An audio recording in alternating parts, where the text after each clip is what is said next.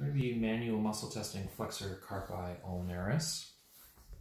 Again, since its pathway is crossing over the front of the wrist, it's going to be doing flexion of the hand of the wrist joint as well as ulnar deviation.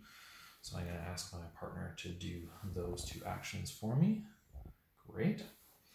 It's going to be a little bit tricky with hand placement here, but I'll show you a method that I would typically use. So I'm going to put one hand underneath your forearm just to hold on to it.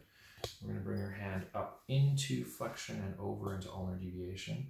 And I'm going to take a couple fingers and wrap to that fifth metacarpal side. So this way I can pull her wrist into extension and radial deviation as she resists me.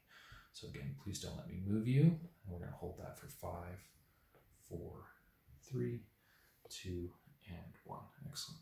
We'll start off with the hand in neutral and go ahead and pull up and over. Good. Flexion and ulnar deviation.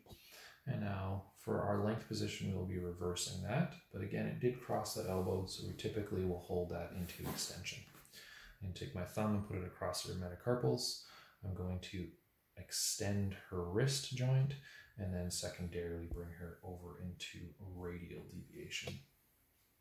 So again, this is one of those ones that you have to be very careful. We don't want to add any spin to it. We're not needing to go into supination or pronation.